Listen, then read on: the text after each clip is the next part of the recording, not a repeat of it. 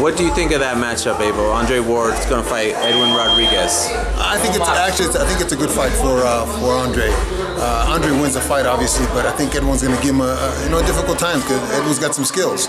But Andre should win it. Denis Grachev, he was training in your gym here, getting ready to fight Edwin.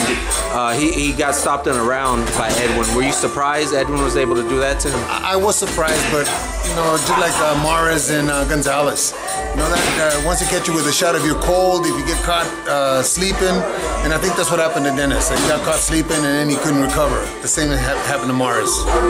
What does Edwin have that can trouble Andre? Like, what are his best chances, in this? He's more of a boxer than some of the guys at the spot. I think Edwin can stay on the outside and try to box him, even though he's not going to win, but he's going to give Andre the kind of fight that Andre needs to recoup and to get back into the swing of things for the bigger names. Okay, should Ward be a little concerned about his shoulder surgery, or what?